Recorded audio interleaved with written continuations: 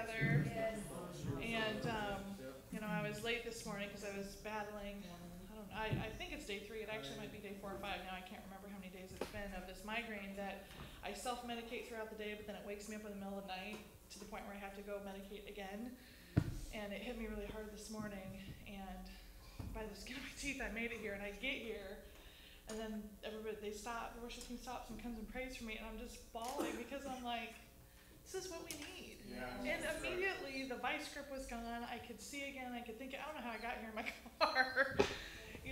It's just, we need each other so much. And it was just like, I already missed you guys, but it's just a reminder of how special this place is and how important our family is. You guys are my family. Yes. We're all family, and I hope that every one of you know that just come.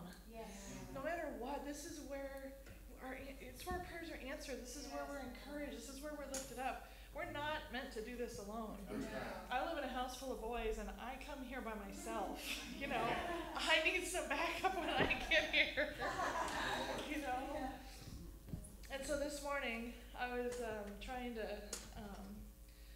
yesterday I was trying to get caught up with Facebook feeds and see where things have been at and trying to make sure that I'm in the river, so to speak. And then this morning, threw it all out the window. And the Lord said, just praise me. Just come, enter the gates, and praise me. So, of course, I immediately go to Psalm 100. Make a joyful noise unto the Lord, all ye lands. Serve the Lord with gladness. Come before his presence with singing. Know ye that the Lord, he is God. It is he that hath made us, and not we ourselves. But we are his people, and the sheep of his pasture. So enter into his gates with thanksgiving, and into his courts with praise. Be thankful unto him, and bless his name. For the Lord is good. His mercy is everlasting, and his truth endureth to all generations. And so this is one of my favorite Psalms. I've read it 100 times. I've studied it 100 times, but I've never actually looked up some of the original Hebrew words. And I was a little bit surprised that Thanksgiving, the primary meaning of Thanksgiving is confession. When we are giving thanks to God, we don't say thank you. We confess the truth of who he is and of who we are. And by thanking him, he becomes more real to us. And our lives become transformed by our thanksgiving. And then he said that's just entering the courts. And then he says, and to give thanks is also literally an extension of hand. So if anybody wonders why we lift our hands, because we're lifting our hands in thanksgiving. We're saying, you, God, it's about you. Thank you, Lord, for who you are. Thank you, Lord, that I need you. Thank you, Lord, that I have you. Thank you, Lord, that you are good and faithful. And we enter his courts with praise, literally a song or a hymn of public praise. Oh, it's a joy to sing to the Lord. I don't know I'm not a great singer, but I love to sing to the Lord. And I must have done it enough. They gave me a microphone. I don't know, but I love to sing to the Lord. It makes my burdens light. And I feel his presence immediately when I open my voice and I sing. Oh, church, make a joyful noise. And that's his courts. That's not even his presence yet, but he draws us past when we're singing. He says, ooh, I hear they're singing about me. They're singing to me. They love me. They want me to be with them. And he comes. And as we enter into his presence, he comes into our midst. Laudation by song, to be lifted high, to be lauded, to be exalted. Oh, I love our songs where we say, exalt you, Lord. We exalt you. We lift you high. Maybe that's why we lift our hands too, to lift him high. I just can't sing it enough, so I'm going to do it. I'm going to lift him high. Oh, his name is above every name. His ways are higher than our ways, but he doesn't judge us. He receives us just as we are. And his truth will last forever to all the generations. His truth is his firmness, his steadfastness, his fidelity. He is single-mindedly for us. He is faithful forever. And in John 4:23, that was Old Testament praise. Now, Jesus said in John chapter 4, he said, but the hour cometh, and now is, when the true worshipers shall worship the Father in spirit and in truth. Yes. For the Father seeketh such to worship him. God is a spirit, and they that worship him must worship him in spirit and in truth. Yes. In truth, in fidelity, in steadfastness, in faithfulness. With that, and I looked up the Greek, or the translation here for truth is a little bit different. It says without, how does it say that? With personal excellence. Now, not the kind of personal excellence where we have to be moral and upright, but the candor of mind, free from affectation, from pretense, from simulation, from falsehood, and free from deceit. Yeah. What I hear is free. Yes. Come and worship him free. Yes. Yes. Freely. Yes. You are set free. Yes. You have been set free, and you are righteous, and you are holy, and you are perfect. Yes. You are excellent. And so he says, come. Because now we've gone past Thanksgiving, we've gone past praise, now we're worshiping. Yes. And he says, I want you to come just like you are. Come exactly how you are. When you get up, when you roll out of bed, come on in, come in your jammies. Just come. Yes. Come and worship him in spirit and truth. We are spirits. Our spirits are one with our God who is spirit. We have been made one. And when we worship, when we rejoice, that's the intimate moments where things are birthed, where the seed is sown, where things change. That's spirit and truth. And that is worship. Worship is more than singing. Worship, that's just entering the courts. But now we're so far past that. We have been made one with our God. So this is why when we come, when we praise, we come just as we are. We take time for prayer requests. We lay down our burdens and we exchange. God came, Jesus came to exchange our sin for his righteousness. And he says, come, trade the garment of heaviness for the spirit of praise. Come and exchange your burdens. My yoke is easy and my burden is light, but you have to lay down that which weighs you down. But come just as you are. Oh, he longs for us just as much as we long for him. Come free. You are free. Anything holding us back, anything weighing us down, let it go. And let it exchange. Make that exchange. Say, God, I give it to you. And he gives us blessings. Blessings. Blessings. Because we trust him and because we believe his word. You are blessed and highly favored. So let's enter his courts with thanksgiving. Enter his gates. Enter his courts with praise. And let's worship. Let's lay down and exchange our burdens and take up his yoke. And watch what he will do. In Jesus' name.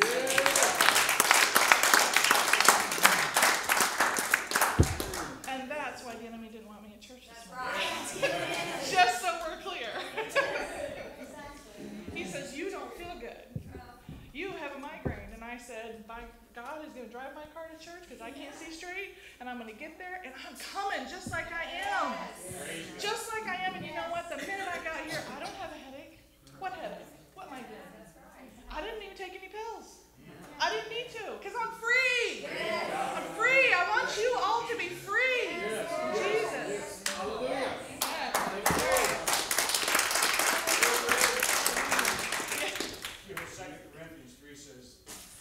That spirit is the Lord. Yes. And where the spirit of the Lord is, there's liberty. Yes. Praise him. Amen. Amen. Hallelujah. Hallelujah. Any praise requests or any testimonies, any prayer requests this morning? Yeah, Mike.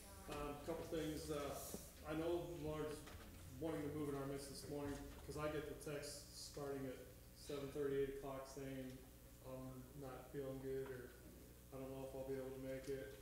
But then I just look at the Lord and said, well, Lord, what do you want to do? And he says, I already done it. And here y'all are here.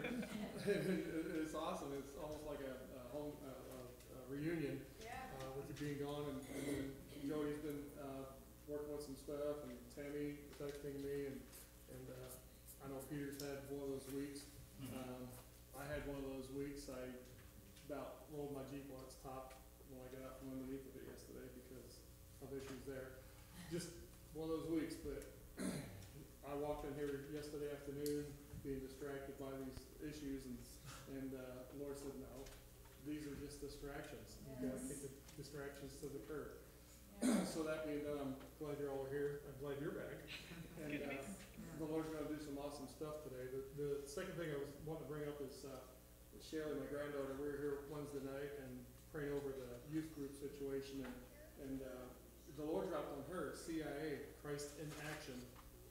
Will be the Christ in Action Youth Ministries here.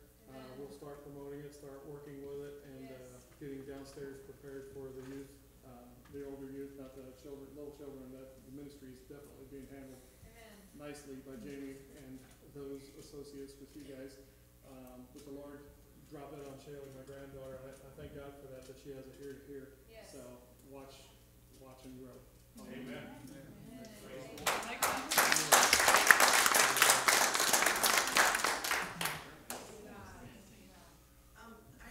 A couple weeks ago, we prayed for a friend of mine in Arkansas, and I just wanted to report that the triple bypass went well. He's home, doing well, and I just thank you all for praying with me for that. Hallelujah. So this is him. Hallelujah. Praise the Lord. Hallelujah.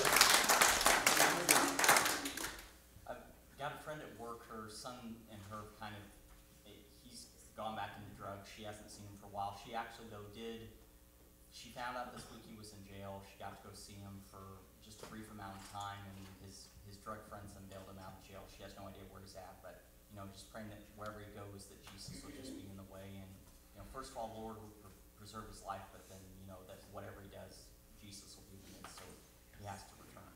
Hallelujah. Amen. Hallelujah. Praise God. Thank you, Lord.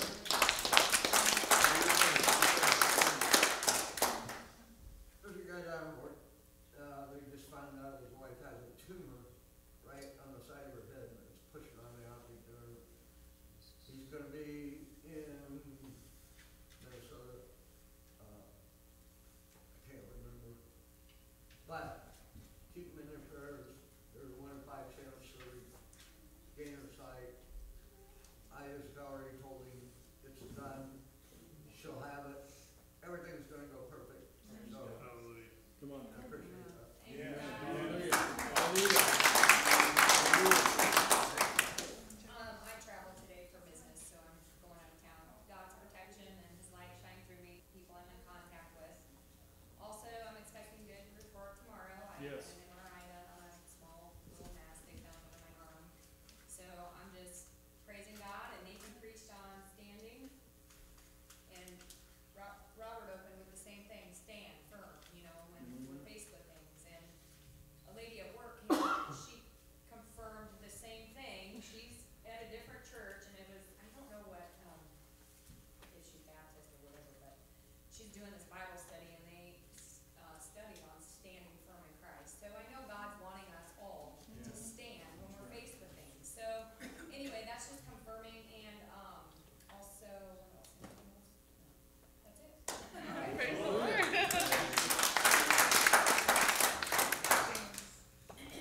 I'm so thankful. Mike's his spiritual father. I had a knee that got swollen, laid down wrong, and you guys are all there to pray for me. Because, like I said, I don't have any family either, and you're Yeah, you do. part of the family. I have an so we're very thankful to be in your midst, and very thankful to be 53 and be healthy.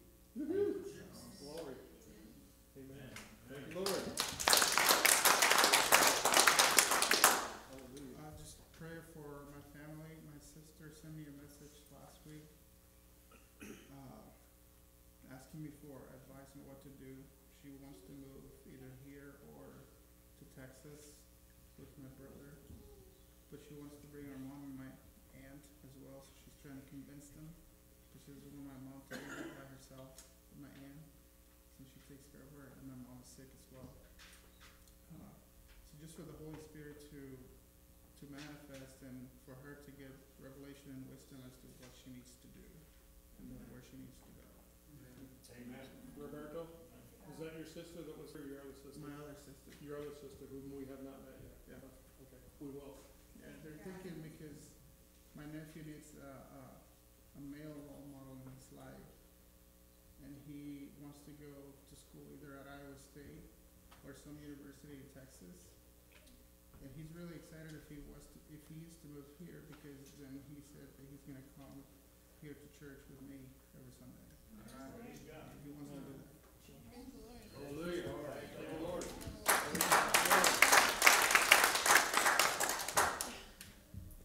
Yeah, I just want to praise God for my two sons who have both been promoted to different jobs. My oldest, he got a new job from Office Max to Kenworth in the parts department. And my youngest went from detailing at Gable Ford to he's going to be working in the parts department there. So I got two sons that are working in the parts department. And I was talking to my youngest the other night. He took me to dinner and stuff for my birthday. You know, he's just been so faithful and everything, and I was just so happy for him and excited. So, hallelujah, praise the Lord. Yes, amen. Hallelujah. Thank you.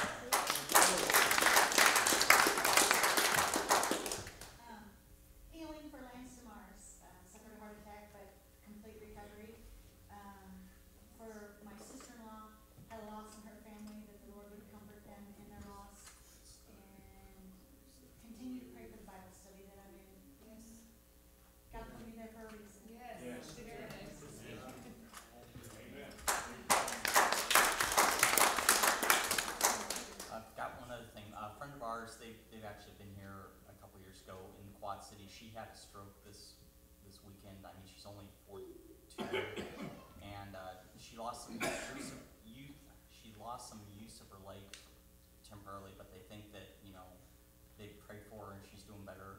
They're Christians, but I mean, she's got a lot that needs to change right now. Amen. Praise the Lord. I was blessed to go Friday night, and the theme was beauty to ashes, so that's kind of where you said, and I'm so glad that, for that great exchange. As I was talking to somebody there, they was telling me about this person that used to go to another church with us, and how this other person had to get out of the room with them because of their spirit. It was just so negative all the time, even though they're supposed to be Holy Ghost filled. And I think how sad that is. And another situation, I was looking on Facebook this morning, and somebody was talking about, again, they're in the same organization that we used to all be in, some of us used to be in, and it was like the old song, maybe one more mile to go, we're going to lay down our heavy load when we get home. I thought, what a way to go to church, like almost like depressing me. And I wanted to say something to her, like, come on. I remember those old songs that we used to sing, and you come in and you're going, Lord, have mercy, Why do we have a heavy load? That's not what the Lord wants. I thought, I don't know how she's going to rejoice this morning after posting this song and wanting to know which of us knew it. I mean, it was all I could do not to type something. I didn't. I still might. But, I'm so glad that when we come into the house of the Lord, we can be happy. And not only then, I mean, it's like an everyday thing that we can be happy because, I mean, every day it's like I get to tell somebody, hey, the kingdom, quit looking out there, the kingdom of God's here, bring heaven down to earth. I mean, we just get our thoughts, because of past teaching, so warped and so really I don't know, it's almost demonic sometimes, it seems like. But I'm so glad just for the love of the Lord, for the word that you gave this morning. I mean, it was just powerful, and so I was glad when they said unto me, let's go to the house of the Lord. Looking forward to it. I forgot, I also am working, a coworker, her name's Diane, prayer for her. She's got a tremendous amount of chaos in her life right now. All right. All right. Yeah, Tim. Yes, I want to praise the Lord for all the blessings He gives us. It's always the one from our daughter here, Viviana. Amen. The church has prayed, and she's an answered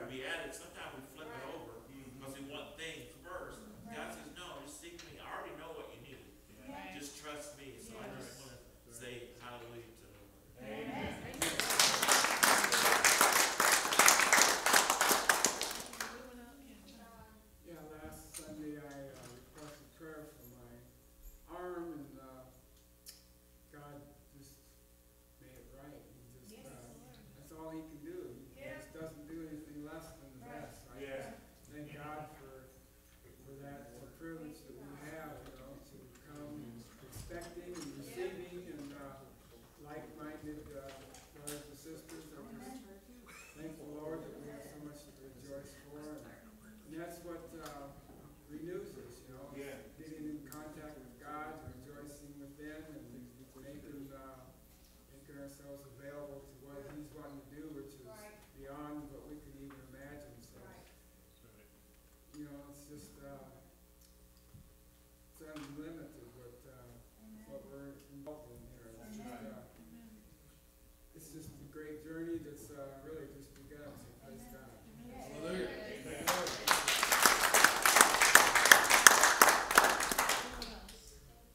Yeah, James. I guess my friend Glenna wanted to know in this prayer for her. She had a friend that she knew that had a stroke or an ailment, and my friend Glenna isn't one war either, so I guess prayer for Glenna and pray for his friend to hopefully be back in shape.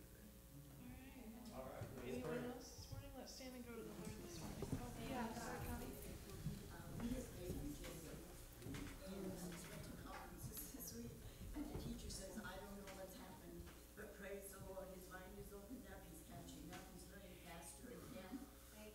And I mean, truly, there was nothing we could do to stop this backward.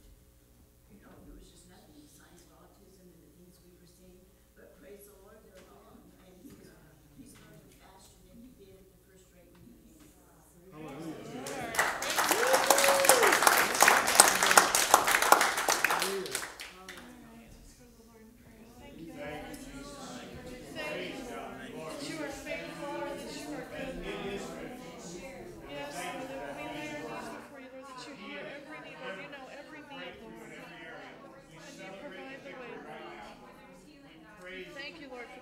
The testimonies, Lord, of your blessings, of your faithfulness, of your goodness, Lord.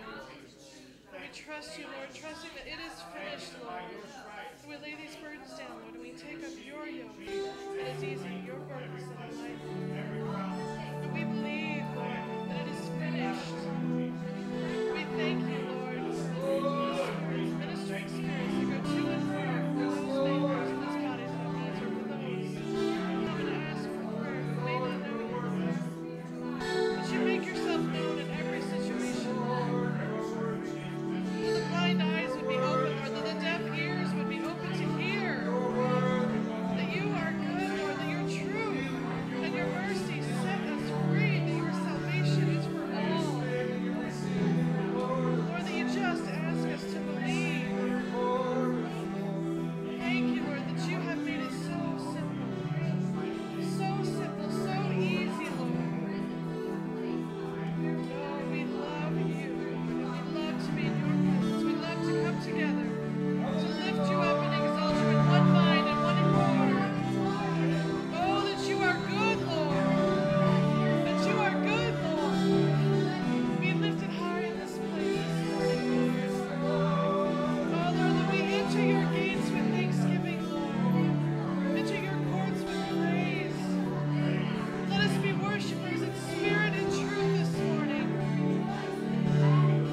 Hallelujah, Lord, in freedom and liberty, Lord. That you have set your people free, Lord. Hallelujah. Hallelujah. Thank you, Lord. Thank you, Lord, that your goodness and your mercy, let your presence be in this place, Lord, as we hunger and we thirst for you, Lord.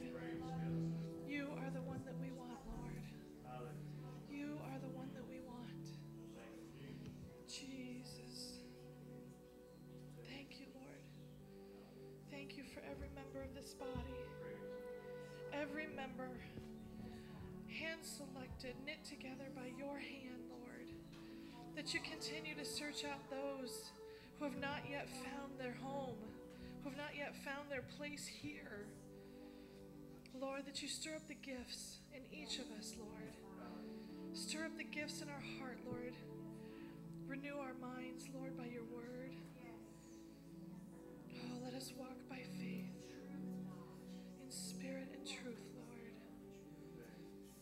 Oh, let us just trust you. Let us trust you. Let us trust that we hear you, that we know you and we hear you, and that you guide our steps, Lord. That you give us the words to speak, Lord. us boldness, Lord, as never before.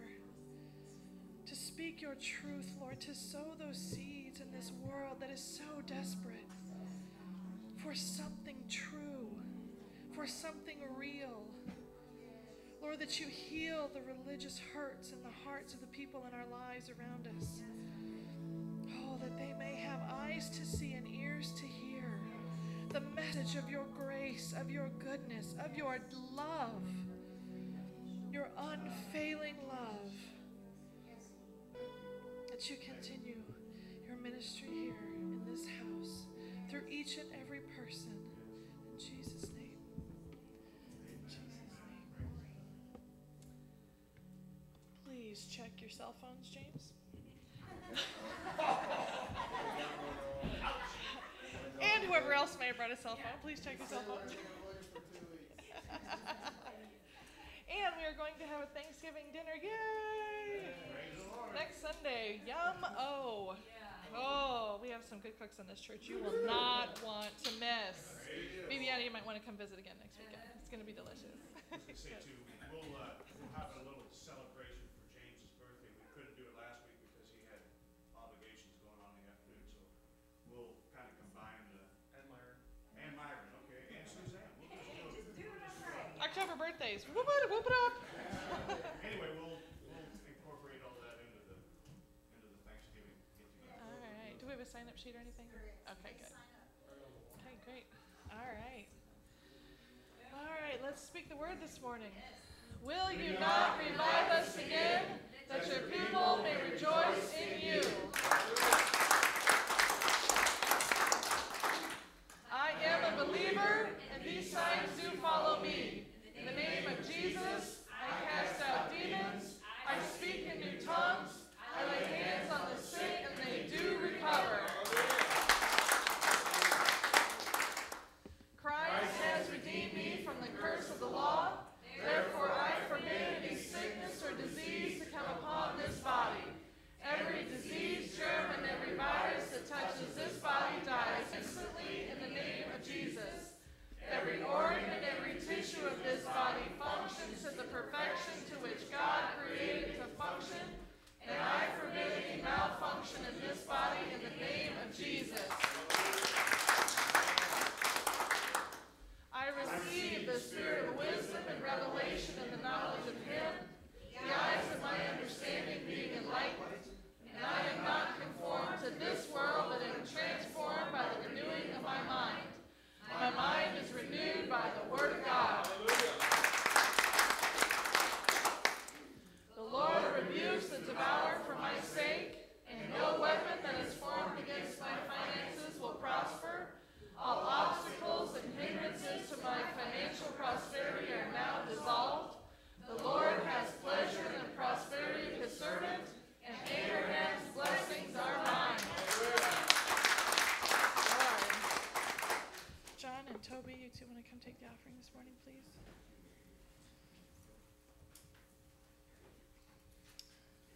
Toby, you want to ask the blessing, please? Lord, we're thankful to be here today. To come to you to give you praise and glory for your word. God, we just ask that we shut out the outside world and just release to you, God. Forget all our cares about this everyday life and go back to you, Lord. To crawl into you, to hear your goodness, your words, and your truth, Lord God. Just to leave everything there, Lord, and to worship you. For you are worthy of all praise and glory, God. Yes. Now, God, we just ask you to anoint this word that's spoken here today, God, as we take it with us, God, and share it to this world that's in dire need. Lord, we just also ask that you will bless this offering. Bless the gift and the giver. In the mighty name of Jesus we pray. Amen.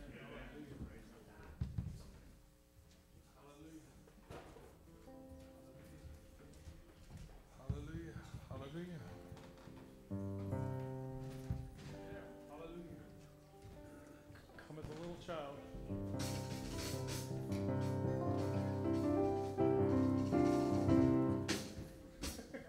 Hallelujah. Hallelujah.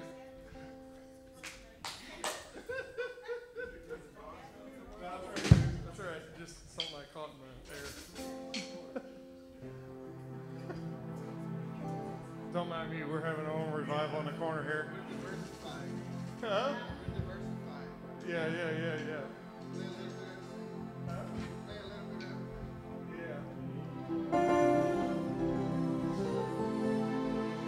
'Cause every knee will bow, every tongue confess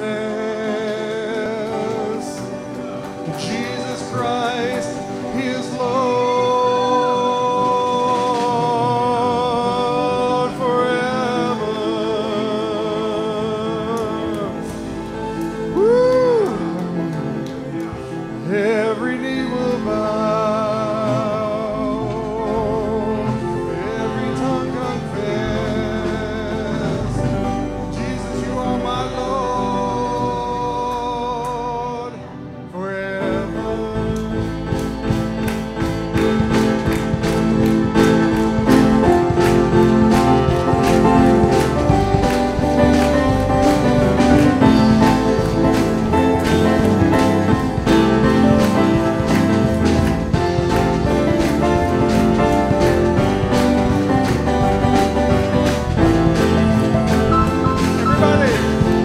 Every knee will bow, every tongue confess, Jesus Christ is Lord forever. Every knee will bow, every tongue confess, Jesus Christ is Lord forever. Can't stop praising His name, I just can't stop praising His name, I just can't stop praising His name, Jesus. Can't stop praising His name, I just can't stop praising His name, I just can't stop praising His name, Jesus. Every knee will bow, every tongue confess, Jesus Christ is Lord forever.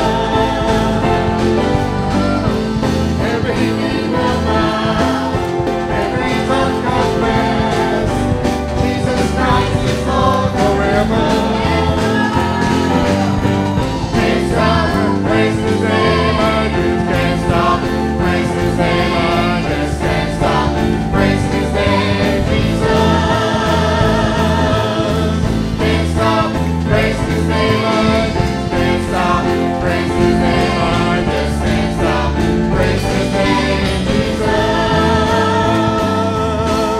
'Cause He's the Prince of Peace, bright and morning star. Jesus Christ is Lord forever. Giving Prince of Peace, bright and morning star. Jesus Christ is Lord forever. Can't stop praising His name, I just can't stop praising His name, I just can't stop praising His name, Jesus. Can't stop praising His name, I just can't stop praising His name, I just can't stop praising His name, Jesus. Come on, man, help me out. Can't stop praising His name, I just can't stop. Come on, guys, praise His name, I just can't stop praising His name, Jesus. Sing it again, sing it again. Can't stop praising His name, I just can't stop praising His name, I just can't stop praising His name, Jesus. Altos, altos. Can't stop praising His name, I just can't stop praising His name, I just can't stop praising His name, Jesus. Sopranos. Can't stop praising His name, I just can't stop praising His name, I just can't stop praising His name, Jesus. Can't stop praising His name, I just can't stop praising His name, I just can't stop praising His name, Jesus. Can't stop praising His name, I just can't stop praising His name, I just can't stop praising His name, Jesus. He's the Prince. He's the Prince of Peace, bright and morning star. Jesus Christ, He is Lord forever. He's bright and morning star. Jesus Christ lives, Lord, forever. Can't stop praising His name, I just can't stop praising His name, I just can't stop praising His name, Jesus. Can't stop praising His name, I just can't stop praising His name, I just can't stop praising His name, Jesus.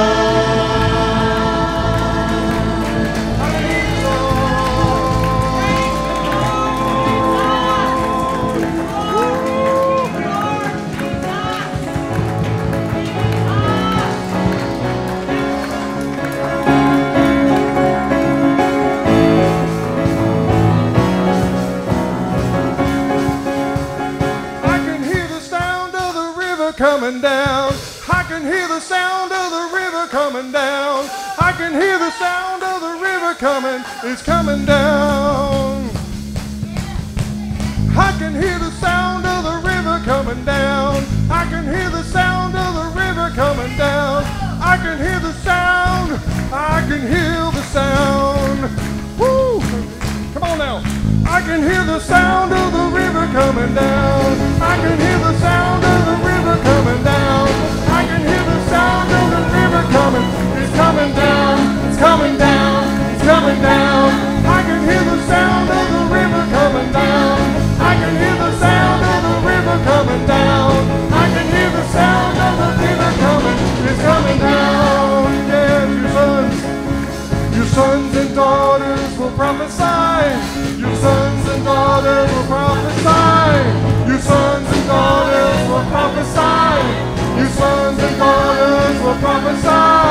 Your sons and daughters will prophesy. Your sons and daughters will prophesy. Your sons and daughters will prophesy. Your sons and daughters, it's being poured out. It's being poured out. It's being poured out. It's being poured out. It's being poured out. It's being poured out. It's being poured out. It's being poured out. It's being poured out. And I can hear the sound of the river coming down. I can hear the sound of the river coming down. I can hear the sound of the river coming. It's coming down. It's coming down. It's coming down. I can hear the sound of the river coming down. I can hear the sound of the river coming down. I can hear the sound of the river coming. It's coming down. Woo! It's being poured out. It's being poured out. It's being poured out. It's being poured out. It's being poured out. It's being poured out. It's being poured out. It's being poured out. It's being poured out. It's being poured out. It's being poured out. It's being poured out. It's being poured out. It's being poured out. It's being poured out. I can hear the sound of the river coming down. I can hear the sound of the river coming down.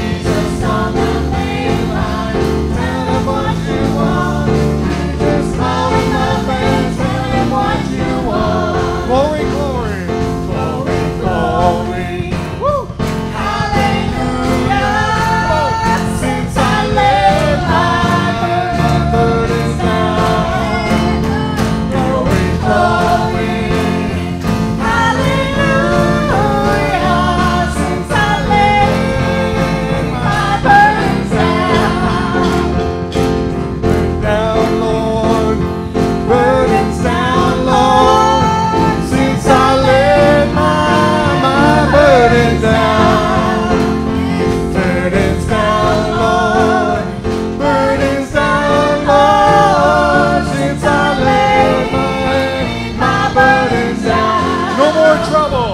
No more trouble. No more trouble. Since I laid my burdens down. No more trouble. No more trouble. Since I laid my burdens down. I feel better. I feel better. So much better. Since I laid my burdens down. I feel better. So much better. Since I laid my burdens down. Jesus, Jesus on the main line. Tell him what you want. Jesus on the main line. Tell him what you want. Jesus on the main line. Tell him what you want. You just call him up and tell him what you want.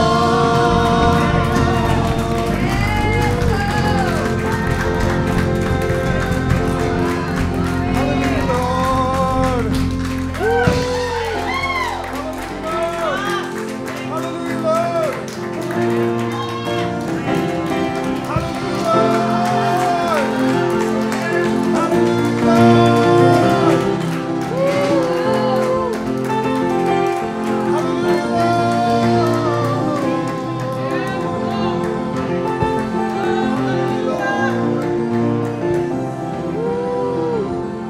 Hallelujah,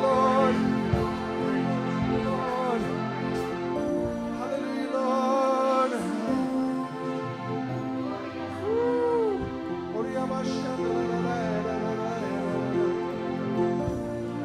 I thank you, Lord, for carrying all my burdens.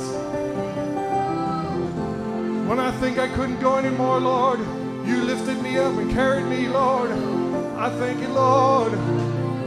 When I'm at the end of my own understanding and wisdom, Lord, you said, here's where I start. And I love you, Lord.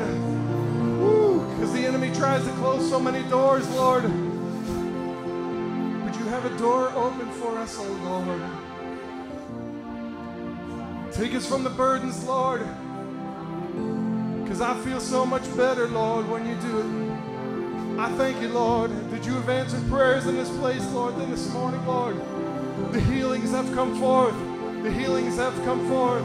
For you are a faithful Father, Lord. You are a faithful Father, Lord. You are a faithful Father, Lord.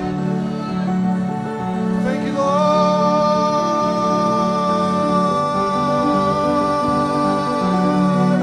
You are worthy, Lord. You are worthy, Lord. You are worthy, Lord. There is healing in your wings, Lord. There is healing in your presence, Lord. There is no place I'd rather be than in your presence.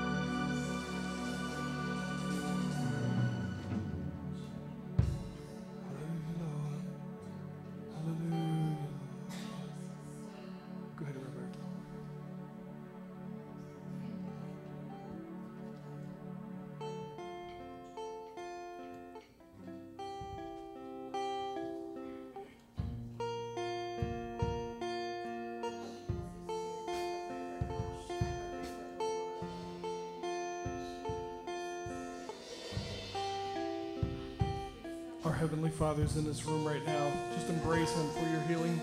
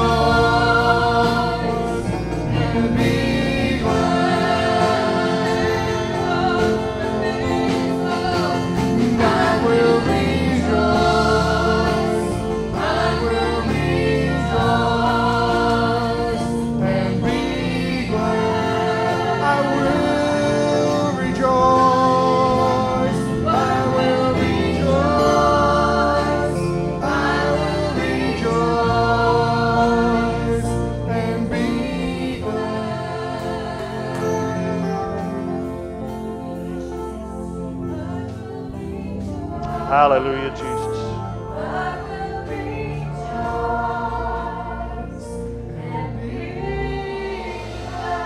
Praise God. Let's all thank Him this morning. Praise God. Thank you, Jesus. Oh, we love you, Lord. We love you, Jesus. Praise God. Praise God. Amen. God bless you. You may be seated. Thank the Lord. Amen. I don't know what kind of a week you've had. I've heard it from several people here already this morning. But you know, whatever it's been and whatever the cause, His mercies are new every morning. Praise the Lord. Today is the first day of the rest of your life. Praise the Lord. And God sees every day that way. Praise the Lord. His mercies endure forever. Hallelujah. Praise the Lord. The devil tries to come tell you, well, you know, you screwed this up, you screwed that up, you didn't do this, you didn't do that, you shouldn't have done this. Just trust me. God loves you. His grace is sufficient. Praise the Lord. Nothing has changed. Hallelujah. He's the same yesterday, today, and forever. Praise God. Thank the Lord. Thank the Lord. Hallelujah. Amen. God bless you. So the Sunday school kids, go ahead. Thank the Lord.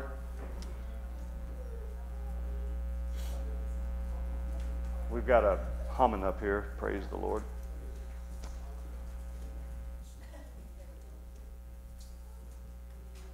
That's better. Praise God. Thank you, Myron. Praise the Lord.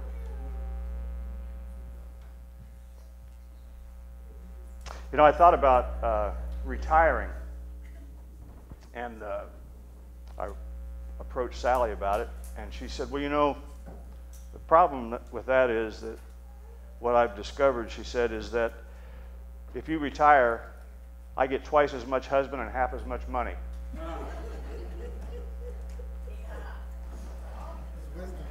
So I'm going to be at this for a little while longer, praise the Lord. Hallelujah. Thank you, Jesus. Just kidding, praise the Lord. What I said was true, but I'm not really going to do that, hallelujah, because twice as much of me means twice as much of her. Thank the Lord.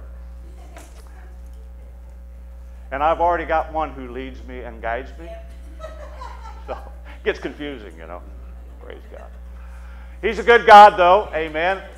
And he loves us all the time. Praise the Lord. I'm so grateful to know him, and it's just because of his grace that I do. Praise the Lord. Let me just read this to you. This really isn't part of my text, but I think it'd be worth looking at. Amen. Chapter 6 of Hebrews and verse 1 says, therefore, leaving the principles of the doctrine of Christ, let us go on unto perfection, or maturity, not laying again the foundation of repentance from dead works and of faith toward God. And that repentance of dead works literally translates repentance of religious traditions or ceremonies. It doesn't mean we shouldn't have what we have. It just means that this is what we do to reach out to God, to try to fellowship with one another and try to minister to God.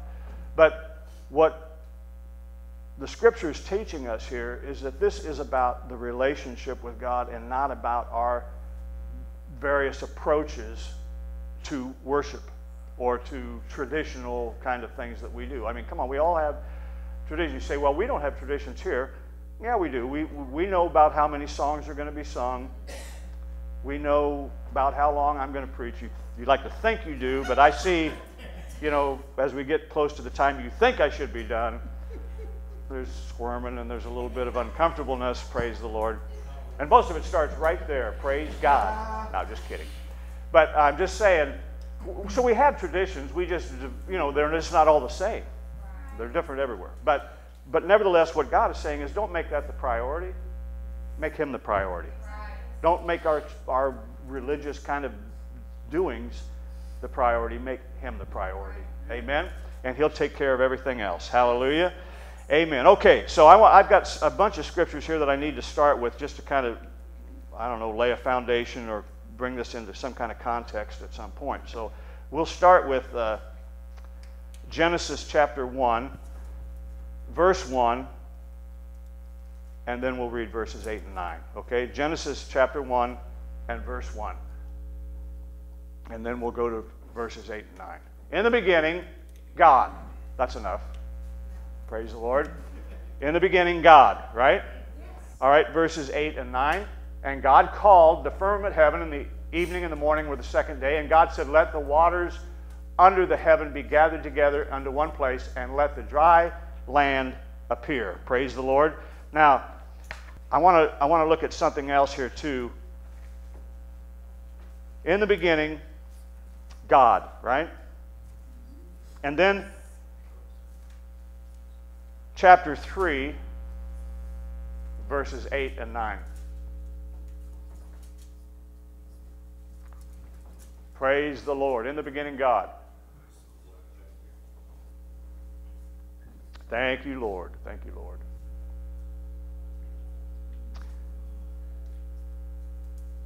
And they heard the voice of the Lord God walking in the garden in the cool of the day. And Adam and his wife hid themselves from the presence of the Lord God amongst the trees of the garden. And the Lord God called unto Adam and said unto him, where art thou?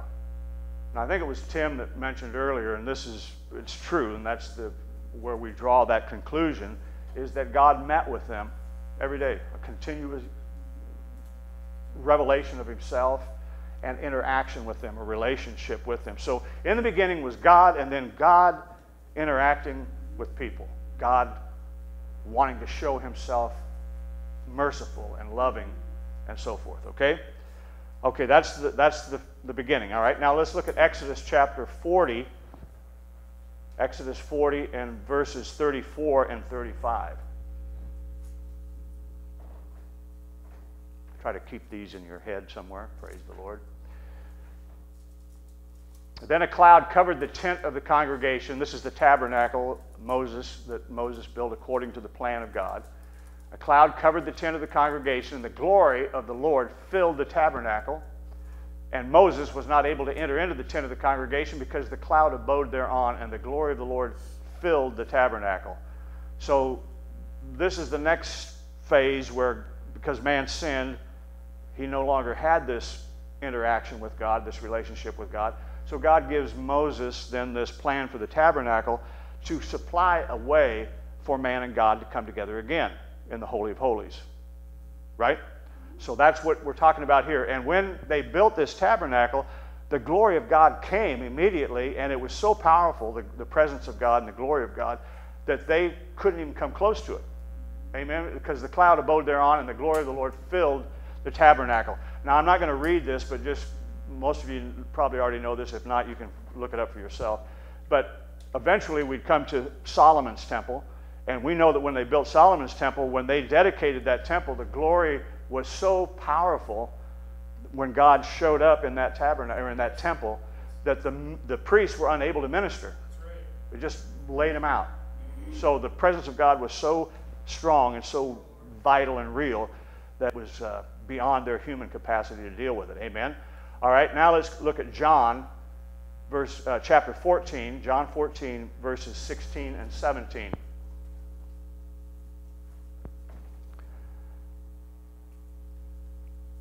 I will pray the Father, and he shall give you another comforter, that he may abide with you forever, even the Spirit of truth, whom the world cannot receive, because it seeth him not, neither knoweth him. But you know him, for he dwelleth with you, and shall be in you. Spirit of God, right? Praise the Lord. All right, and then we'll finish with this one. 1 Corinthians chapter 6, verse 19. 1 Corinthians 6 and 19. What? Know ye not that your body is the temple of the Holy Ghost, which is in you, which ye have of God? Ye are not your own. Everybody say, praise the Lord. Praise the Lord.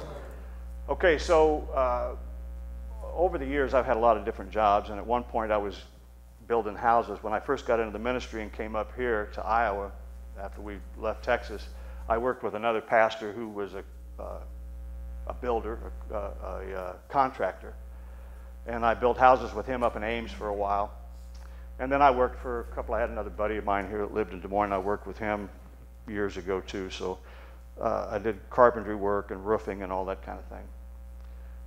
So when you're building a deck, or if you're building walls, generally you build the walls on the ground, you set them up, then you tie them together. But when you're building walls, you generally have I don't know, anywhere from 8 to maybe 20, depending on the length of the wall, of course, 2x4s that are upright. They're called studs. That's what you nail everything to. Well, they're all the same size. The ceiling height is the same, so all these 2x4s, all these studs are going to be the same size. So what you typically do is you cut one, you measure one, measure twice, cut once, measure it, and then you cut it to size, and then you can use that as a template for all the rest of them. So you don't have to measure every one, you can lay that board on. The problem is, if you don't continue to use that original one that you cut, they'll get off eventually. I mean, if I cut this one, lay this one on that one, cut that one, then take that one and lay it on another one, cut that one, then take the one that I just measured and lay it on another, over a period of time, they'll either be too short or they'll be too long, because you'll deviate from that original. So little by little you go off, too long or too short. So you always go back to that original template, the original one, to get your measurements. So in other words, if your basic premise is inaccurate, every subsequent conclusion will be inaccurate, right? If you launch a rocket to Mars and you're off 1 inch at the takeoff point, you'll miss Mars by 1,000 miles. Just 1 inch here, By the time you get out there, you're in some other planet, praise the Lord. So lots of people, religious people, have started off with good intentions, but they end up becoming the biggest fighters, the most confrontational, the haters, and the dividers. The solution to religion, to legalism, and to division is that we correct all the way back to Jesus.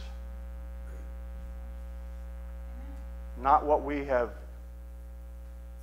grandparents decided, great-grandparents, somebody else decided, and then pass it on and pass it on and pass it on. We have to go back to what Jesus taught and back to the spirit in which he taught it. Anything short of that, and you end up a modern-day Pharisee. So let's look at 1 Corinthians 6 and verse 19 again. What? I have a daughter that says that all the time. I'll say something, she'll say, what? Like, I know she heard me. But it's like, I can't believe that came out of your mouth. What?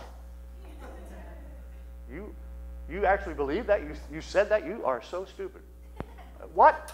Know ye not that your body is the temple of the Holy Ghost, which is in you, which ye have of God, and you're not your own. Praise the Lord.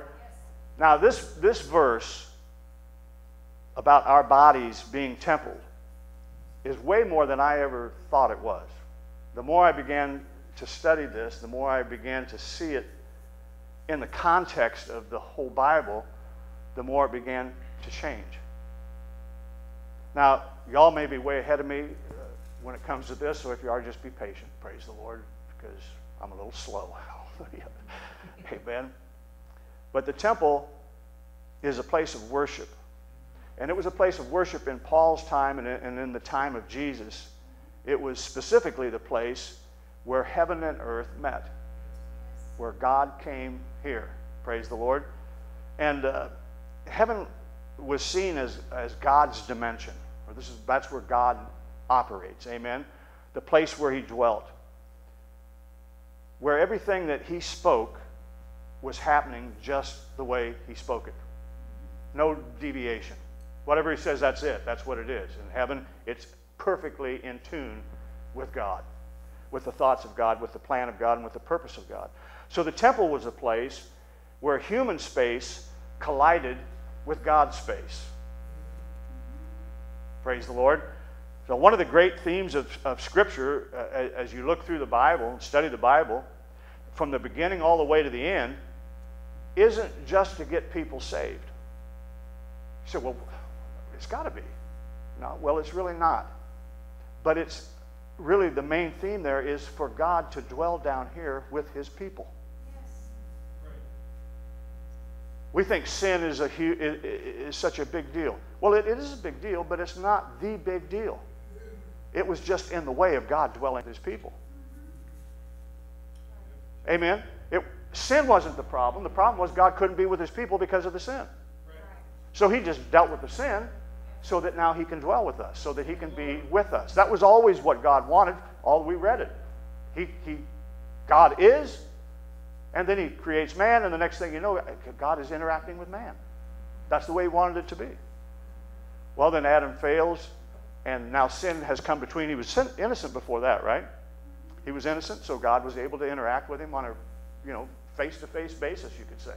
But because of sin, it separated man, and so then God had to come up with another means by which he could come and still be in contact with humanity, even though they're sinners. So he has the holy place, the Holy of Holies, where after they offer up their sacrifices, now the high priest is legal to come into contact with God. Remember the mercy seat, which is the lid basically of the ark, and it covers those commandments. It covers those 10 commandments. So he'd come in there once a year on the Day of Atonement and sprinkle blood on that mercy seat, and then he could approach God, and God could take away the judgment for their sin for another year. Well, Jesus comes, and in the New Testament, when you read, it describes Jesus It describes him as the elasterion. I've talked about this before, but that word simply means mercy seat. So Jesus is our mercy seat. Jesus is the thing that comes between us and the law. So when God looks down, he doesn't see the law. He sees Jesus. So judgment has already been dealt with.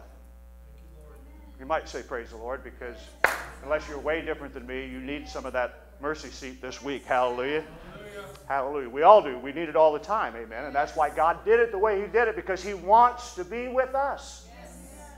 He doesn't want to be a far off, distant judge, angry. He wants to be a near, loving Father. Praise the Lord. So the tabernacle was built for that purpose. And then, of course, Solomon's temple was to be a dwelling place for God with his people. But because of idolatry, because of sin, amen, disobedience, God couldn't remain. Praise the Lord. Now, I'm not going to go back and read all these. You can go look for it for yourself. But just for one example here, let's look at this in 1 Samuel. 1 Samuel chapter 4 and verse 11. Now, praise the Lord, I'll get ahead of myself. But the ark of God was taken, and the two sons of Eli, Hophni and Phinehas, were slain.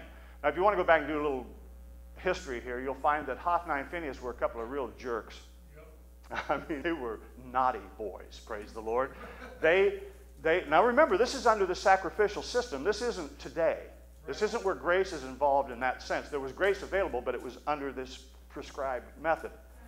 Well, Hophni and Phinehas were the sons of the high priest, therefore they were priests, because it was a genealogical thing. But they were hedonists. They were beyond that. These guys were having prostitutes in the temple. They were doing all kinds of stuff. They were stealing the sacrifices to have feasts.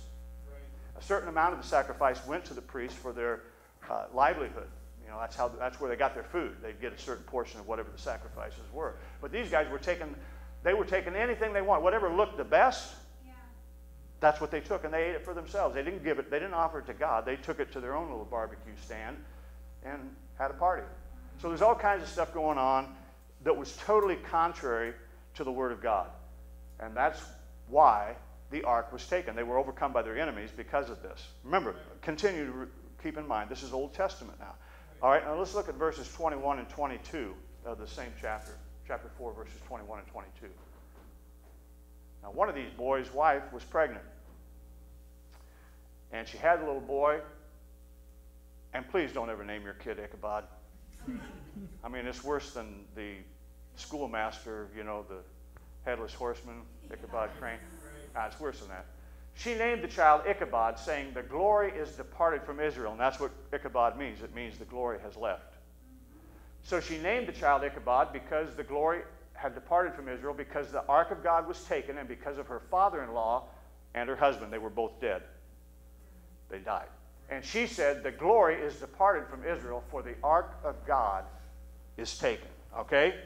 So we read about the exile into Babylon, and it goes from there all the way to the very last sentence of the Old Testament, where Israel is wondering, when will God return to dwell with us?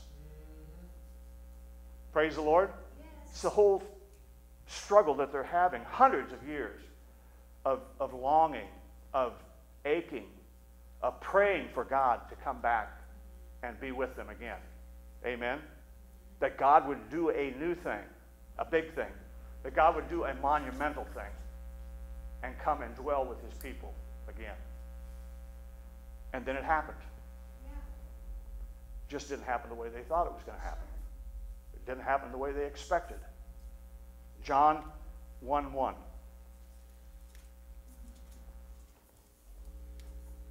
In the beginning was the Word was with God, and the Word was God. Now, the Jews would have recognized this immediately, that this is the same introduction that they had to Genesis. In the beginning, God. Amen? God's presence, in other words. In the beginning was the Word was with God, the Word was God. So, before anything, God shows up. Right? All right, look at John 1, verse 14. And the Word was made flesh and dwelt among us. And we beheld his glory, the glory as of the only begotten of the Father, full of grace and truth. Praise God. Now that Greek word that's translated dwelt here and dwelt among us is the Greek word eskenosin, which literally is to fix a tent, to pitch a tent. So he's saying the Word was made flesh and he pitched a tent here, a tabernacle. Yes. Praise God. John is saying that Jesus is pitching his tent, his holy tabernacle, his temple among the people, among us. Praise God. His body is now the place where heaven and earth come together. Praise the Lord. The temple system reached its fulfillment, praise God, because it was always just a type of the great temple, Jesus. Yes. Yes. Believe me, God wasn't in the temple when Jesus showed up. They were still going through the motions, but the glory was gone. It had departed hundreds of years before and hadn't returned. And that's why they prayed next year, Jesus, come Messiah. The Messiah's got to come. Why? Because they needed God's presence again, and he wasn't anywhere to be found. So here he shows up. God's tabernacle, God's temple, right here with us. Amen? His body is now this place where heaven and earth come together, where they meet. Amen? The temple, that whole system, reached its fulfillment when Jesus was born. Whether anybody ever understood that at that point or not is a whole other issue, but that's the fact, because this great temple is all that the other temple was ever there for in the first place, was to point us to the real temple. Right. Amen? The glory of God has returned to his temple, and it looks like a Jewish rabbi. Praise the Lord. How strange is that? They were not expecting that. They were expecting something else. A bigger building, more extravagant, something. Something's going to happen. A cloud will show up. But no, the temple, here it is, and it looks like a Jew. All right, let's look at this again. John 1:1 and verse 14. Look at 1:1 first again. In the beginning was the Word. The Word was with God. The Word was God. Amen? In the beginning, God shows up. And that Word, that God became flesh and dwelt among us, and we beheld his glory. The glory is of the only begotten of the Father, full of grace and truth. So John is saying Jesus is the new Genesis. Praise the Lord. Now, you may not agree with me, but that's okay. We all got a right to be wrong and have an opinion. Praise the Lord. But I'm telling you, this is what God is showing me. Amen? So Jesus is the new Genesis, the beginning of a new creation. And I've got a Bible for that. I just didn't give you all the scriptures because I don't want to spend all day here. I wouldn't mind it, but I know you don't want to. So it's all on you. Praise the Lord.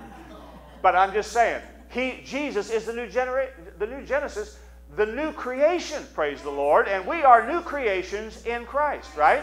Praise the Lord. So God himself is pitching his tent with us, with his people. Praise the Lord. Now, what if we really believe that? Right. Amen. Think about it. What if we really got it? Praise the Lord. He made a way to where he'd never leave the temple again. Exactly. Yes. Praise God. John says God really does want to dwell in me. Yes. Amen. He really wants to pitch his tent in my life. Yes. Praise God. Jesus is God who comes close. A God who is near. Who can touch and be touched. God who literally becomes one of us. Yes. And he does that so that he can accomplish his purpose, his plan. And they rejected him. They said, no thanks. This is not what we were looking for. He looked too strange. He was a baby. Or he was just a little peasant boy, a carpenter's kid, illegitimate in their eyes. A rabbi? Eating with drunks, prostitutes, sinners? This can't be right. See, the reason for that, for us, is to see that you cannot put God in your religious box. He is God.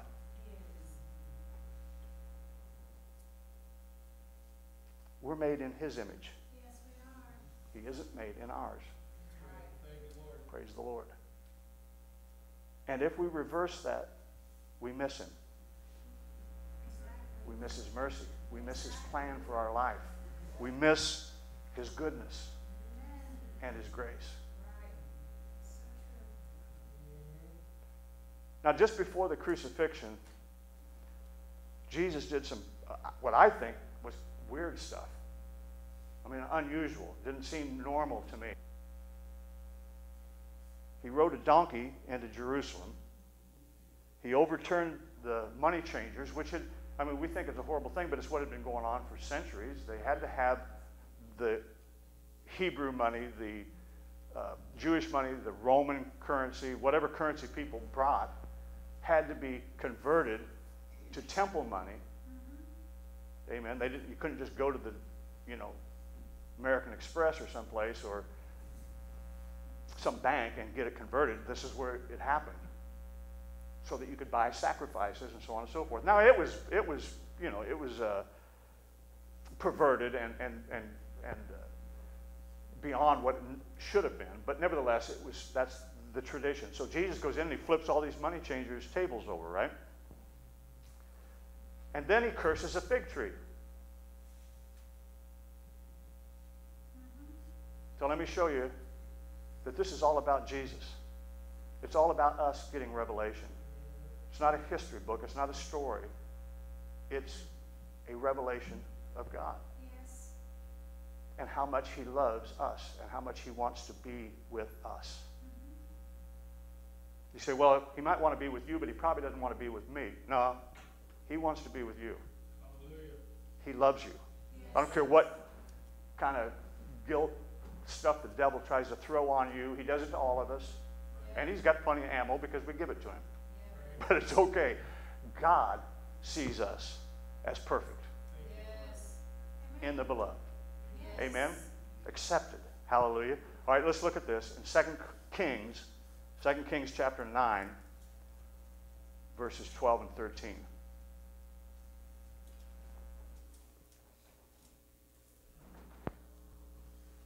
Now, Jesus is dealing with these Jews. These are religious Jews, so they know the Scriptures.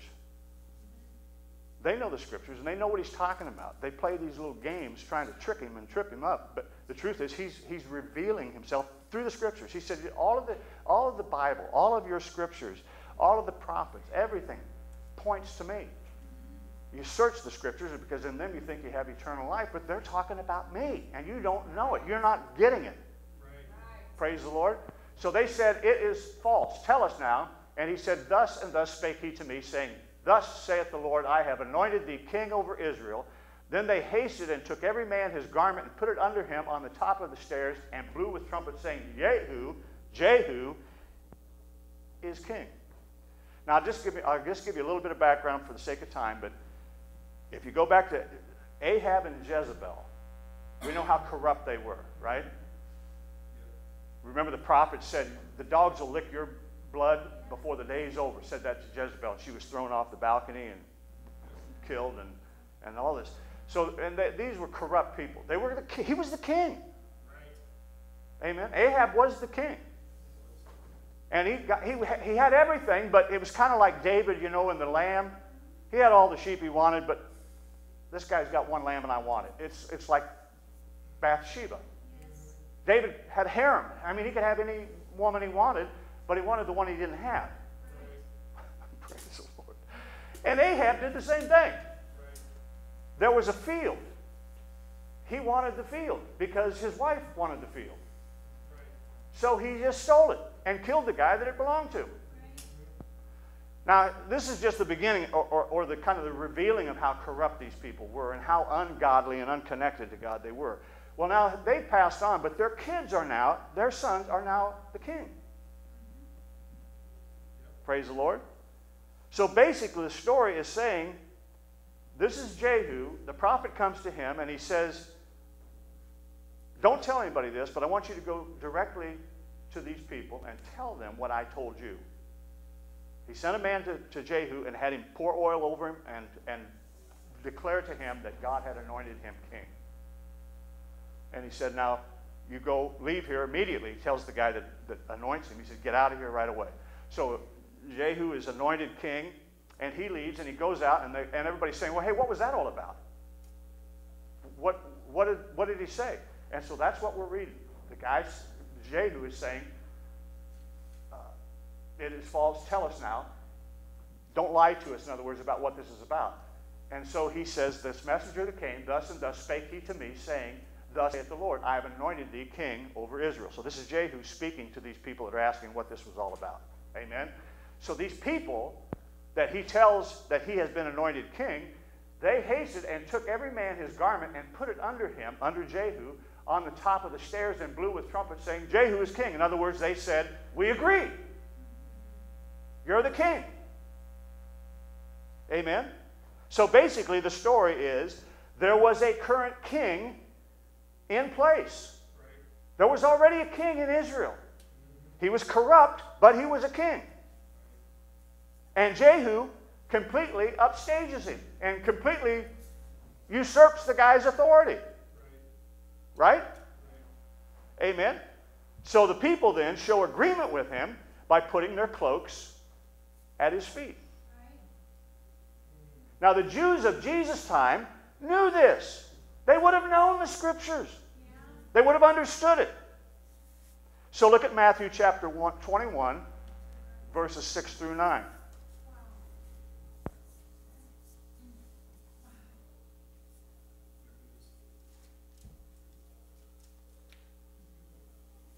And the disciples went and did as Jesus commanded them. He told them there'll be a donkey waiting for you. Now Jehu rode a horse. But he was like the conquering king, right? So the disciples went and did as Jesus commanded, and they brought the ass and the colt and put on them their clothes, and they set him thereon, set Jesus thereon. And a very great multitude spread their garments in the way, threw their cloaks under him. Others cut down branches from the trees and strawed them in the way. Jesus is entering Jerusalem, the place where the temple was. The temple has become corrupt. We got a new tabernacle. There's a new sheriff in town. His name is Jesus. Amen? God has declared him to be the temple. And as he rides into Jerusalem, the people are consenting to this, and the rabbis and the priests know it. And that's what's freaking them out, because their rice bowl is being messed with. Praise the Lord. They see the corruption is being dealt with by this rabbi who claims to be the Messiah. And the people are acknowledging he is the tabernacle of God, not that building that we've been going to. Praise the Lord. So the crowd spreads their clothes on the ground and they say what? Hosanna to Son of David, which means Savior, King. Hosanna, Savior, and King. So what does Jesus do next? Matthew 21, verses 12 through 14. And Jesus went into the temple of God, and he cast out all of them that sold and bought in the temple, and overthrew the tables of the money changers, and the seats of them that sold doves, and said unto them, It is written, My house shall be called the house of prayer, but you've made it a den of thieves. And the blind and the lame came to him, in the temple, and he healed them. Praise the Lord. So Jesus goes to the temple, and he flips over the money changers' tables. And what offends Jesus isn't this tradition of money changing, but it's something else altogether. Matthew chapter 21, verses 13 and 14 now. And said unto them, It is written, My house shall be called the house of prayer, but you have made it a den of thieves. And the blind and the lame came to him in the temple, and he healed them. Praise God. Amen. Now what Jesus did is actually he came up with a hybrid phrase that was two different scriptures from the Old Testament. Right? He says, my house shall be called the house of prayer, but you've made it a den of thieves. That's actually two different scriptures from the Old Testament, so he joins them together and makes one declaration out of it. Now they knew this too. They knew the scriptures. Praise the Lord. So in Jeremiah, well, let's look at this first. Isaiah 56 and verse 7. I'm not just trying to give you historic evidence here. I'm trying to tell you this is God's plan, has always been God's plan, to be in you, to dwell in you, to be close to you. Hallelujah. And grace had to come in order for him to do it. That's why grace is so incredibly important today, because he doesn't ever want to leave again. And he's not going to leave again, and he doesn't have to, because grace keeps us righteous in the eyes of the Lord, even when we are unrighteous. Praise the Lord. Even them will I bring to my holy mountain and make them joyful in my house of prayer. Their burnt offerings and their sacrifices shall be accepted upon mine altar, for my house shall be called a house of prayer. And here's what's incredibly important: for all people. Yes. For everybody. Yes. Praise the Lord. All right, there's half of this hybrid that he uses. The other is Jeremiah chapter 7 and verse 11. So the house of prayer for all people. But instead of being a house of prayer for all people, it had become exclusive to the Jews and their religion. Even half the Jews couldn't get into the temple because they were called unclean, because they were blind, because they were lame, because they were whatever, divorced or had some other issue going on, right? No Gentile could get in there. They had a court, an outer court where the Gentiles, that was it. Women couldn't come in. Is this house, which is called by my name, this is Jeremiah 7:11, is this house, which is called by my name, become a den of robbers in your eyes? Behold, even I have seen it, saith the Lord. So he's saying, this house, this my house, is nothing but a bunch of thieves and robbers. Does it look that way to you? That's what he's saying, because it looks that way to me. Praise the Lord. So robbers, that's like insurrectionists. Instead of Israel and the temple being good news to everybody, to all people, amen, Israel declared that everybody outside of their little group was evil. Everybody but them was unclean. Praise the Lord. So there was no access to the temple except for this small group of corrupt people. That's what Jeremiah 7 is really all about. You can read it for yourself, read the whole chapter. It's all about how corrupt Israel is, how sinful they are, how unconnected to God they really are. Praise the Lord. So let's look again at Matthew chapter 21, verse 14.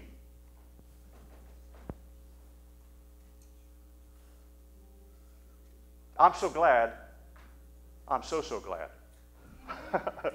Amen. I'm so glad that I was born at this time. Yes. Yes, yes, yes. In the age of grace. Yes. Where God has done everything. Hallelujah. To be with me. Yes. To never leave me or forsake me. Right. No matter how screwed up I get. No matter how screwed up I do. That's right. Thank you, Jesus. He's made a declaration. Yes. And he's a God, not a man, that he should lie. Thank you, Lord. Hallelujah. And the blind and the lame came to him in the temple, and he healed them. I mean, it's like a slap in the face. These people were unclean. Yes. They had flaws. They had problems. They had issues until they weren't allowed in the temple. The first thing Jesus does after he flips these tables and gives them this hybrid phrase. He starts healing people that weren't supposed to be there.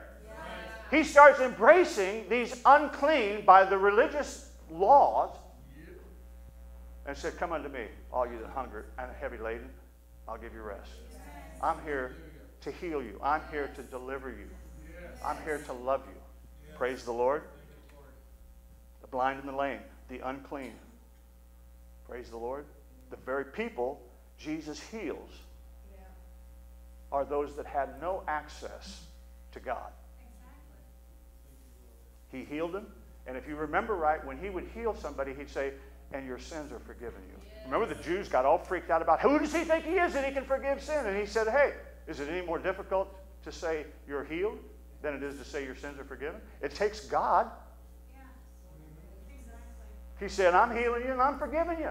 And that's what salvation is. That's what the cross is. When we got saved, when our bodies and our flesh and our sin and all that was cleansed at the cross, we were healed the same time. Yes. Lord. Amen. We were prospered at the same. It was all given to us at the same time. Yes. It's not any harder for God to heal you than to save you. That's right. Praise the Lord. Amen. Hallelujah. So he overturns, let's think about it. He overturns these tables of the money changers. Now remember, what Jesus is really saying here is, that temple, that's not what this is about. I'm what that is about. And you thought that is what that was about. That was just talking about me, and because you didn't understand that, you don't accept me. We've made religion our God. To a large degree, it's more about doing what we do traditionally and going through the motions than it is about Him. And because of that, we become exclusive as well. We even become so exclusive, we can't even be a part of it. Right. We be so exclusive that I can't be in the club that I started. Right. Praise the Lord. But think about this. Why is he upturning these tables? Well, I'll tell you why. Because in order to buy a sacrifice, you had to have the money. You had to take your currency and exchange it for temple currency. When the money gets thrown on the floor, you can't buy a sacrifice.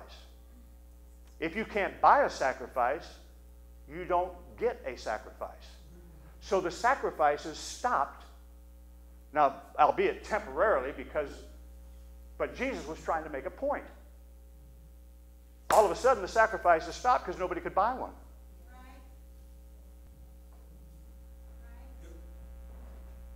Jesus is just trying to tell you, you can't buy this sacrifice. It's free. And all of those sacrifices that came before, just types and shadows.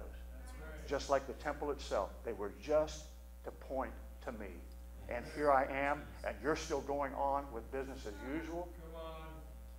And you're missing your day of visitation. Praise the Lord. All right, Matthew 21 again, verses 18 and 19.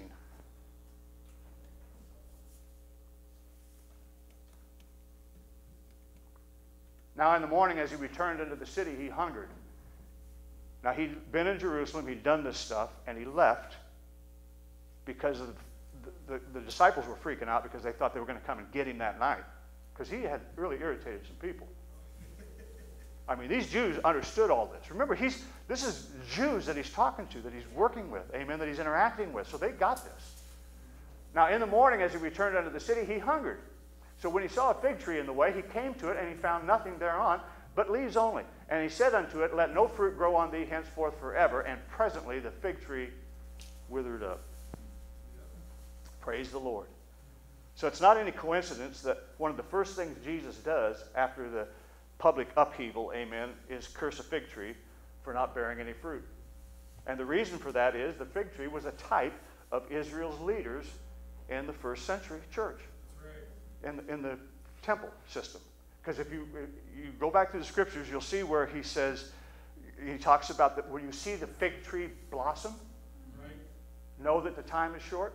What's that mean? It means that the fig tree's starting to put on fruit again.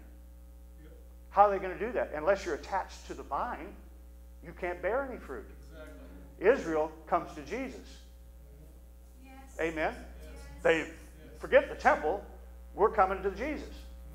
And that's the only way you can bear any fruit. So he says this is just like Israel. They got all the signs of a healthy religious system, but the problem is there's absolutely no fruit coming out of them. There is no spiritual evidence of God's being connected to them. Praise the Lord. Say it about a lot of churches today.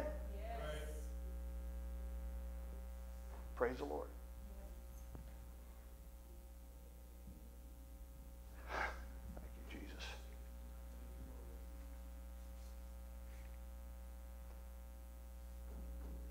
Well, the Jews had lost their way. They were confused. They were trying to figure out what was the reason for their existence. Because they were no longer a nation of priests that were there to welcome people to God. They weren't doing what they were there to do. They weren't embracing the lost, the hurting, the unclean. They were driving them away. The very purpose for which God brought them into existence in the first place was the very opposite of what they were doing. So instead, they see everybody else as their enemy. Everybody else is unclean, which is why Jesus shows up and starts cleaning the blind, the lepers, the lame, and he starts eating with what they all thought were unclean people, people that were getting drunk, people that were having, illicit relationships, people that were, unclean, sinners. And who does Jesus go to? The very thing that just smacks of upheaval, of usurping their authority. Like Jehu. He's destroying the temple, the purpose for the temple. Praise the Lord. Matthew 21, verse 21.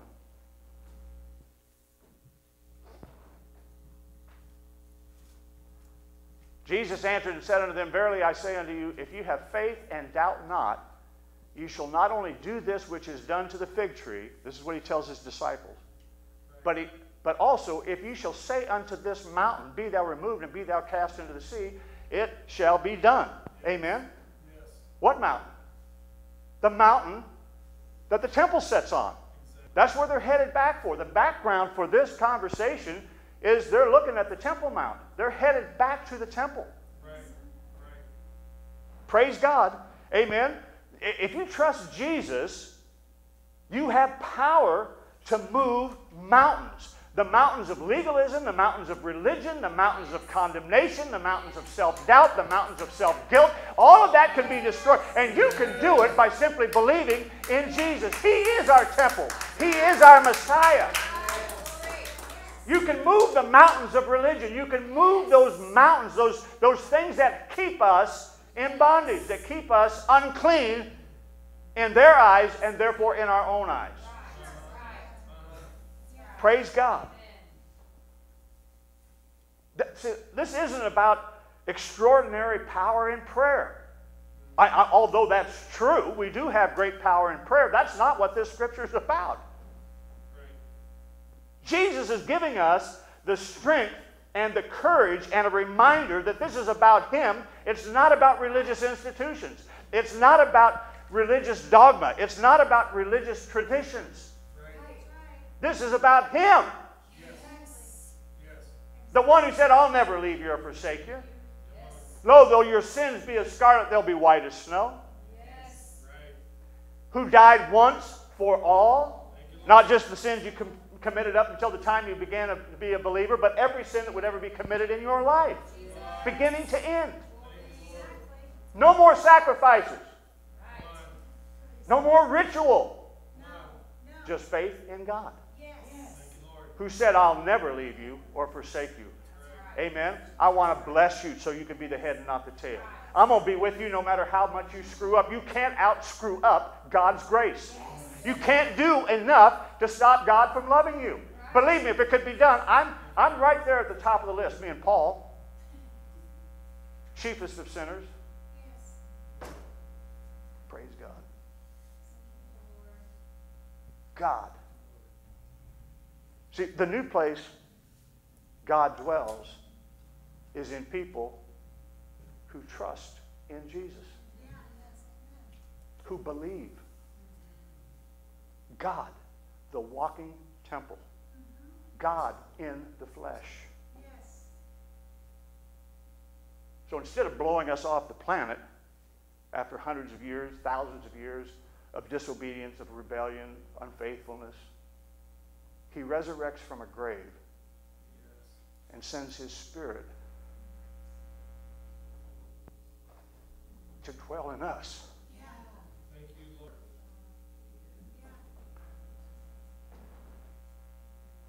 We are now his dwelling place, his temple.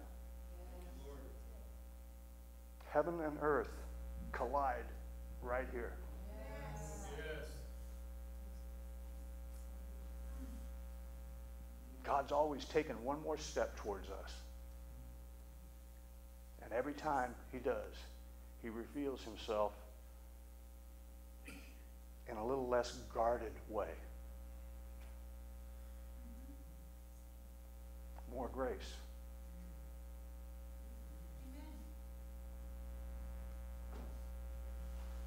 He wants us to know him intimately.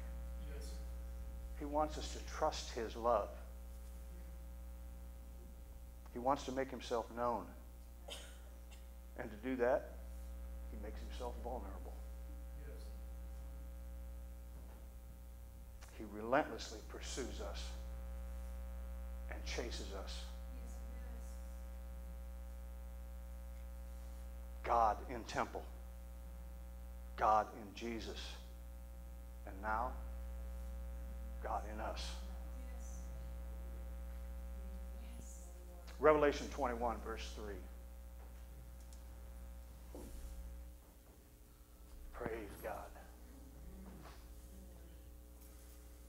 And I heard a great voice out of heaven saying, behold, the tabernacle of God is with men. He will dwell with them. They'll be his people. And God himself shall be with them and be their God. All right? Isaiah 11, verse 9. Isaiah 11:9. Last scripture.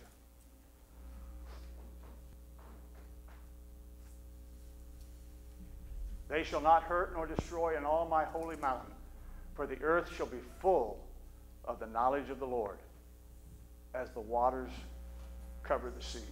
Amen. That word knowledge is yada, Hebrew word, and it means intimacy. Yes. That actually means oneness. Now, let me ask you, how does water cover the sea? That's always baffled me. Maybe that's just me, but, you know, you ask questions sometimes because, after all, it's the Word of God, but yet it doesn't make sense sometimes. How does water cover the sea? Full intimacy. Yes.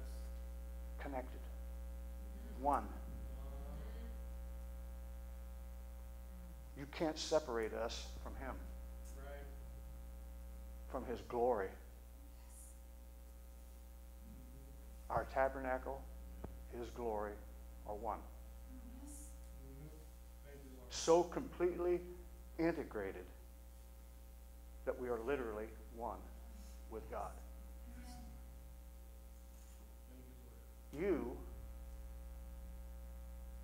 if you think that there's sin in your life, that there's something unforgiven, if you think that something's not right, let me give you a clue. You are the Holy of Holies. Yes. Yes, we are. Tabernacle. If you're not, God can't dwell there. He made us the Holy of Holies, the holiest place that there is, so that He could come and dwell in us. Yes. God said that. Yes, He did. If you're looking for more glory, if you're looking anywhere but here or in you, you're looking in the wrong place.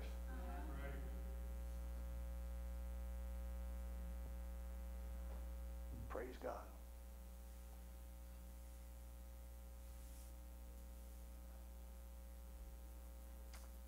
Know ye not that you are the temple of God?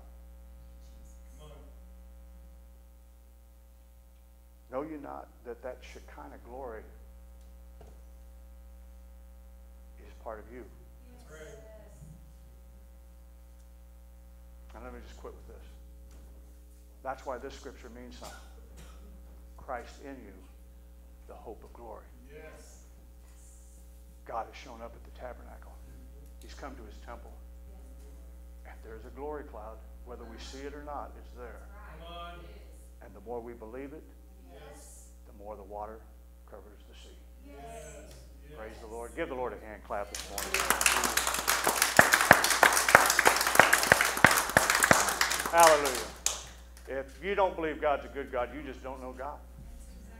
That's the truth. He has come to His temple, and He's never leaving. Hallelujah. God bless you. Have a great rest of the week.